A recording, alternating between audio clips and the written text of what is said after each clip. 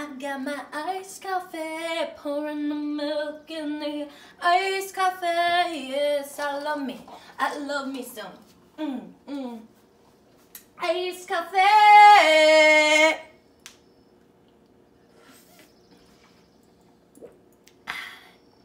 Hey guys, didn't see you standing there. This is just really good. Let's start church.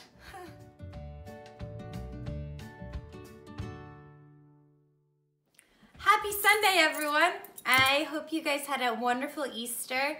We did. The sun was out. We loved it. We loved watching service online with our family. Well, kind of with our family. Watch parties and all that jazz. It was really special. And it was fun hanging out with you guys. A lot of you have done the Easter egg hunt. And you know what the best thing about having stuff online is, like, if you missed the Easter egg hunt, you didn't really miss it because you can just go online and find the Easter egg video. Pretty neat. So today, this whole week actually, but today specifically, we're going to be talking about it. But this week I've been reflecting. So last week, the grave was empty, right? We talked about that. And it's a pretty awesome thing. And I've just been reflecting on the awesomeness of God and how God is so awesome. So that's what we're going to talk about, okay? So I hope you guys are doing well. I hope the sunshine this week has been treating you. I'm going to pray. I want you to pause, grab your friends, and by friends I mean whoever's in your house. Grab your parents, grab your dog, grab your brothers, grab your sisters, and pray together. I'm going to pray real quick. Jesus, I thank you that it's a sunny day. I thank you for Sunday. Lord, I pray that any sickness that is affecting families, that is affecting friends, Lord, that you would heal them instantly. Holy Spirit, show up in their house. Show them how awesome and mighty you are, because you are an awesome God. Amen. Now this is the time for Tony tell them. Tell them what? Whatever he wants. What's up, everybody? It's me, Tony. I'm here in my car right now. I'm not going to tell you where, but I heard Reba is asking what's so awesome about God, and I want to tell you guys where I find out about how awesome God is. And there's two places that I look. One of those places is Genesis 1:1. The first few words of Genesis actually goes like this: in the beginning, God. Wow, right? In the beginning, God. Just think about that for a while. Just think about, you know, it's not before, it's in the beginning there was God, the uncreated God, the creator of all. Wow. The second place I go to find out about how awesome God is in Job. Job 39. And it's like Job 39 to 41. Or is it 38 to 41? There's a couple chapters in Job where God is talking to Job because Job is kind of struggling with a few things. And in verse 39, it talks about something you guys probably have heard about, and it's pretty simple, but it talks about, well, I'll just read it for you guys. Here it is. Chapter 39, verse 19. Do you give the horse his might? Do you clothe his neck with a mane? Do you make him leap like the locust? His majestic snorting is terrifying. He paws in the valley and exalts his strength. He goes out to meet the weapons. I mean, that's just talking about a horse. And God goes on and on and on about different things. And yeah, I'm feeling like I'm going to go find a horse now. Well, everybody, I found a farm and some farmers. A real live cowboy, cowgirl, another cowgirl, and another cowboy. And we found some horses. So we're gonna go check them out. Oh, the horses are coming to meet us. They're not little. I think They're large horses. Yeah, that one. It should be good. That one's Leo. The other one who's behind it. Watch your step. Jeez. You might want to get that on video. Likes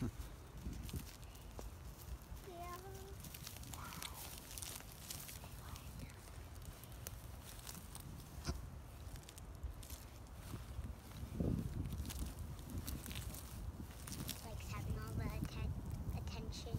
Yeah. Do you remember in that passage I read you guys how it talks about the horse's mane and his snorting? He's checking out the camera right now.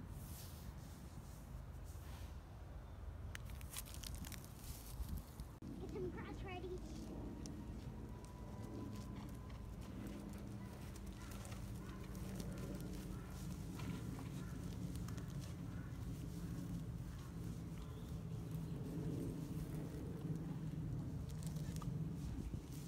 Yeah, that's awesome.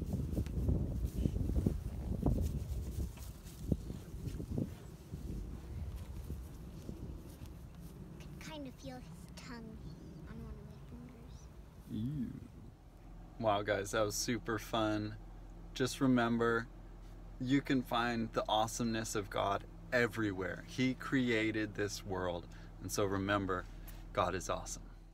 So as Mr. Tony said, that we're going to talk about the awesomeness of God. So I thought to myself, what better person to talk about the awesomeness of God than an awesome person I know? And you guys may recognize her too. My dear friend, Samantha Lar! Hi guys. Samantha, do you want to say anything to your friends while in quarantine? Yeah. So I know these times might be tough. You might feel bored all the time and you're just lying on the floor or watching a show all day.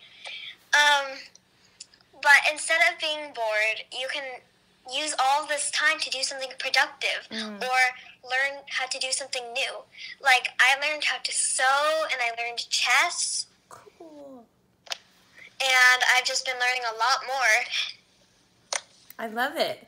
Those are some good quarantine tips. I think I'm trying to learn how to sew too. I sewed face masks, but I didn't do a very good job. I didn't either. Awesome. So I asked Samantha to answer 3 questions. So the first question is, why does she think God is so awesome?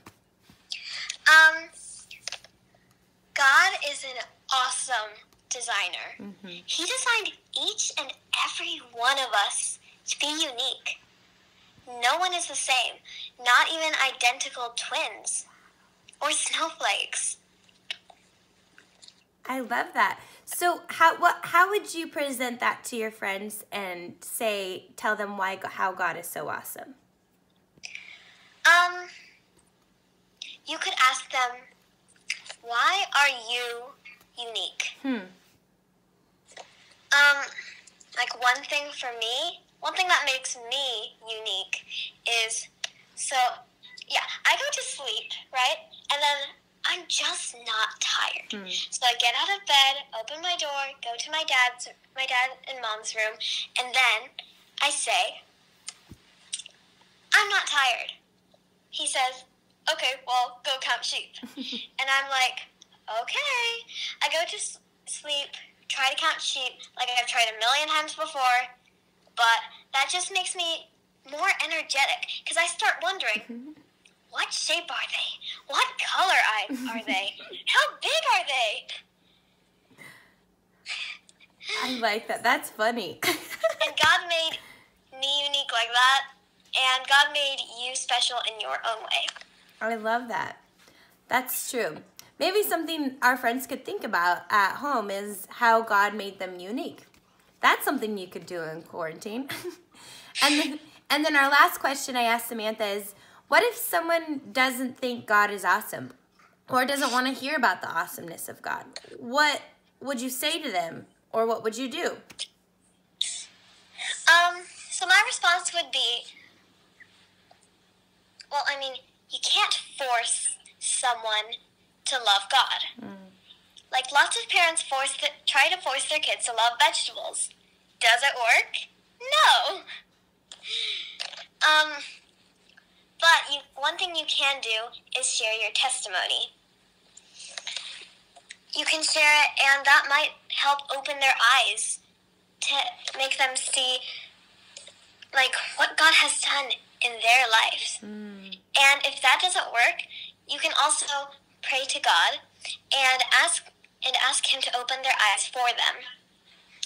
And maybe then they'll see how awesome God is. That's awesome. Pun intended. Thank you, Samantha, for being here today. I love the answers that you gave us, and I hope that my friends at home take what Samantha has and puts them to practice, because I think Samantha has some really wise things that she shared. So thanks for being here, Samantha. We love you, and Thanks we for miss you. inviting me. Woohoo! Wow. Okay, guys, so we have a lot of things to think about today. So Mr. Tony, first of all, how cool is it that we got to see horses, real life horses? I love horses. I don't know about you guys, but sometimes when I see horses, I get teary-eyed. I know you guys might kind of laugh, but Mr. Tony's right. It reminds you and points to the awesomeness of God. And it reminds me of what Samantha says. It reminds me that God is an awesome designer. See, in Job 39:19, God is asking the question to Job, do you give the horse its might, his might? God gives the horse his might. We don't. God did that. So it's kind of just reminds me of what Samantha was saying is God is a great designer. Everything is good and is perfect is from God. And he created awesome things. So when we look at things and when we see things, we can, even the simplest of things, it could be as majestic as a horse, as simple as sunshine. I'm so excited. Actually, I don't know if sunshine is that simple because of the sun rays and the science and all that jazz, but it could be as simple as how excited I was about my iced coffee today. All good things are from God, right? And the awesomeness of it. And today we learned about things of ways we can share God's awesomeness. And what we can do when someone says, God's not that awesome, we pray. And so we pray and we praise. We pray for God's awesomeness and God's goodness to be shown to all we know, to those who know him, to those who don't know him, even to ourselves. Daily, God, show me how you're working. Show me your awesomeness. I want my eyes to be open to your perfect design. And then we also praise God. You know, praise God. He created these awesome horses. We thank God that he created such majestic beings. But also let's praise and thank God that he created us just as we are. And be grateful for who he created us to be. And maybe if you're having a hard time being grateful for who God designed you to be and finding the awesomeness in yourself, you know, ask God, God, well, how did you create me? How did you design me? Because sometimes we need to know more of how much God loves us in order to see his awesomeness, right? And that's inviting him into our hearts. Andrea and Tony talked about this on Good Friday. Inviting God into your hearts, because he came on the cross to be with us. We get to experience his awesomeness because he died on the cross, and our eyes get to be open to it when we invite him into our hearts. So that's what we're going to pause on today and reflect on the awesomeness of God, of having our eyes open. Maybe it's taking a walk. I mean, because a lot of you probably can't drive like Mr. Tony, but find something awesome and reflect on it and ask God, how did you design it? Like Samantha said, you know, or pray for someone who doesn't think God is awesome, like Samantha suggested. I love you guys. I hope you have a good Sunday, and we'll see you next week. And look out for your midweek challenge because they're coming towards you. We love you.